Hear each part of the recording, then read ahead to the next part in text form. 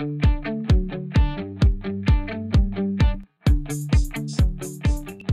this is Tamara Lackey for the Redefined Show for Adorama TV. On this episode, I'm going to walk through a few of my impressions of shooting with the Nikon D810 for months. This camera came out about 6 months ago, and I have now put it through the paces on a number of shoots. And I want to talk about a couple of the first impressions I have checking out the camera, as well as some of the experiences I've had shooting. Adorama TV presents The Redefined Show with Tamara Lackey. We're going to do some shooting here in the studio with our wonderful model, Sarah, to showcase a few of the new options that the Nikon D810 has over the D800, which forever was my baby. And I'm also going to show a series of images that I have shot on a variety of shoots and talk to how some of the newer aspects of the D810 really stand out when it comes to shooting. So right here and right now, when I'm looking at the Nikon D810, what I noticed the first time I got it was the very top of the camera is different.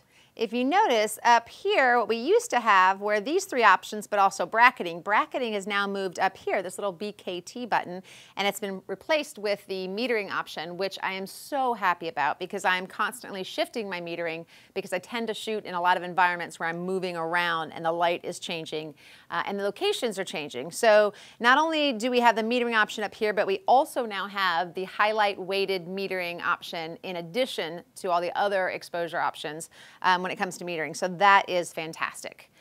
We also still have the white balance up here. One of the biggest reasons I love Nikon is the ability to tweak white balance. I'm going to show you a little bit of that in a second. So that is still up there as well. This is Tamara Lackey. Be sure to check out Adorama's latest contest to win some fabulous prizes. Okay, so I'm going to set this up at an ISO of 500, 1/320th of a second, and about an f2.5. I'm also shooting with the Nikon 85-1.4 lens. And do me a favor, put your knees a little bit more towards that, and then your torso back to me, and then just lean forward at like the tummy. Yeah, right there. Perfect. Okay, excellent. You already got the chin going perfectly, and her eyes are beautifully lit up. And I'm just going to do a couple clean shots like this. Fix the hair, and then listen, if you will, while I shoot. Hear how good that sounds? That really soft shutter click. I love that. I noticed it immediately. That may seem like a little thing, but when you're shooting a lot in environments where you don't want to be obtrusive, you don't want to raise a lot of attention, or you don't want to call your subject's mind to the fact that they're taking photographs quite so obviously, that little softer shutter click really makes a big difference. I love that, and I think it sounds more professional overall. It's a big shift from the D800. So I do love that. I also have noticed while I'm shooting, if I want to go into a burst mode, right here, which is what I'm going to do, I now have 5 frames per second in the Nikon D810. And if you compare that to, say, the Nikon D4S, where you have 11 frames per second, that seems like it's not as much. But you need to keep in mind that we are processing 36 megapixel files, huge, high quality, extraordinary detail, large images that are going that fast. So this is a note of the burst mode.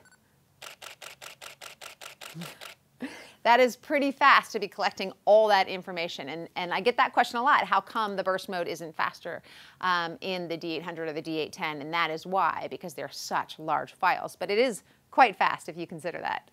The other thing I quite love that Nikon does in general, but does very well here, is on the white balance. So at the top of the camera, I can adjust the white balance. In this shot with this frame, I can say, you know what, I think there's just a little bit too much coolness to the shot. I want to warm it up.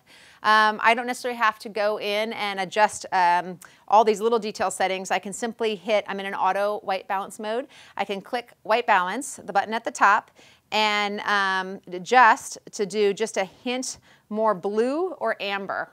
And that is the difference. So blue is going to go ahead and cool the shot more, but if I feel like the shot is a little cool, I will switch to amber and say, all right, right here, just do me a favor and give it like a half bump of amber or a full bump or 2 full bumps, and I'm gonna adjust the shot right here and do that.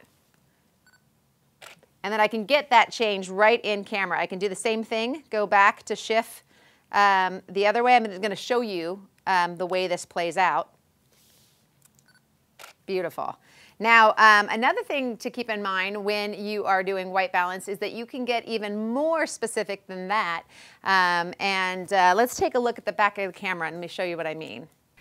You want to go down into the shooting menu and you'll see white balance. I mentioned I'm shooting an auto white balance. You want to click through and just keep clicking and click one more time, and you can get into this ability to fine tune at pretty incremental little bits. Get into some more green blues. Say you want to warm it up just a little bit. You want to bring in more yellows, some more magentas. Whatever you want to do, you have the opportunity to do that with a lot of customization here. I took this photograph with the Nikon D810 in Houston, Texas. It was also paired with the 85-1.4, and it was shot at ISO 400, 1/1250th of a second, and f2.8. This is a great example of the sharp focus of the Nikon D810, and the focus is very sharp and very fast. She was kind of hiding and really involved with the lamppost, like just playing around with it. And it's just a second that she turns her head, but you're able to get this super sharp focused image because of the capability of the camera. This image was photographed, this is also shot with a Nikon D810. This was photographed in Durham, again paired with the 85-1.4 lens. This was shot, the sun had already been dropping. It's really low in the sky. It was an ISO 1600, shot at 1/1000th of a second, and I'll explain that in a second, at an aperture of f2.8. A lot of people feel like you need to keep that ISO down as much as possible, especially if you have a higher ISO and a higher shutter speed. Why would you do both at the same time? Often it is because there is a lot of movement in a low light situation. If you have a lot of movement in a low light situation, you need to have your shutter speed up and you need to have your ISO up. This image was photographed in Cary, North Carolina. I'm shooting, of course, with the D810, and I paired it with a Nikkor 35-1.4 lens, which is a really fast prime lens. And we are both running together, me with my camera and the reflector, which obviously you see in the shot. This is not an image I would turn around to a client, but certainly it's a fun one as far as photography goes, because I know that the silliness of running with her and trying to get catch lights at the same time and being able to nail a sharp expression is not easy to do and cannot be done with all gear. This was shot, the settings are ISO 1600, 1/500th of a second, which is probably the base of the shutter speed I was going to get. It's probably the slowest I could have gotten away with. ISO 1600 because we were going through really dark, shady parts of trees, and I wanted that ISO to come up a little bit. And it was at f3.2 aperture. I hope that was helpful. Thanks so much for joining us here on Adorama TV. And don't forget to subscribe to Adorama TV for all kinds of photography tutorials, walkthroughs, interviews, you name it. Take care.